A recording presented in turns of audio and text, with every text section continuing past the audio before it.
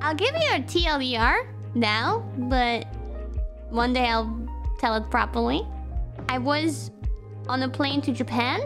There was a hint that there could be a bomb in it. So after taking off pretty fast, after that, we went back to the original airport. All of our hand luggage and the inside luggage, everything was checked for bombs. 24 hours later, I got into a new flight. Somewhere in that time where I was waiting, found out that there was a bomb in the plane. Wait, why am I laughing? It's crazy, isn't it? But don't worry. Apparently it was a bomb that couldn't have gone off. Ah, maybe it was a troll.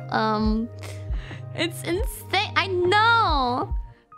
Which made me commit to never flying with that airline ever again, because, you know, customer service and all that was so shit. Like, the way they treated me and the other passengers.